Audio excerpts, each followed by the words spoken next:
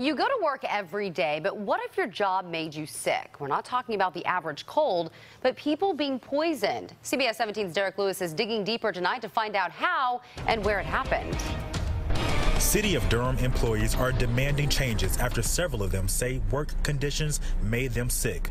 The UE Local 150 Workers Union tells me 10 employees responded to a water main break last June on Angier Avenue. The workers tried repairing the leak for at least 8 hours, not knowing the soil and water was contaminated with arsenic and lead.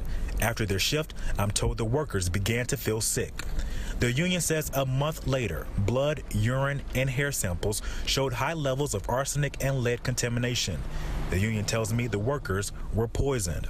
The union is demanding 4 management employees be terminated for negligence.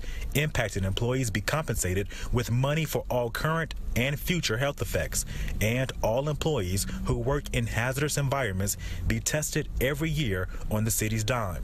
The City of Durham declined my request for an on-camera interview. The union set today as their deadline to meet their demands. In Durham, I'm Derek Lewis, CBS 17 News. Thank you so much, Derek. The City of Durham just provided this statement to us, saying in part, the safety of city employees while working any place in the community and their care if incidents occur are always our top priorities. As of today, the employees involved are working full duty.